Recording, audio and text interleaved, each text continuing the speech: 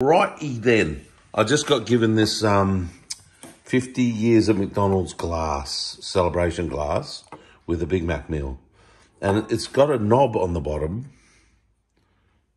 And it's supposed to be a wobbling glass. But it doesn't wobble to this side or anything. It just sort of goes to one side and goes clunk and stops there. After, you know, it's wobbling sort of now, but it doesn't wobble everywhere, you know, not in every direction and whatever. It's sort of, but I mean, I don't know what it'll do with some liquid in it. Hang on, I'll put this Coke in here and see what happens.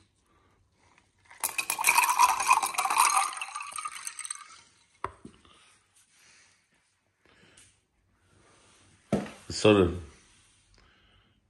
no, it's just going to stop and just clunk on one side. I don't think many people are going to keep this. I think most people are going to chuck this in the bin. Over and out.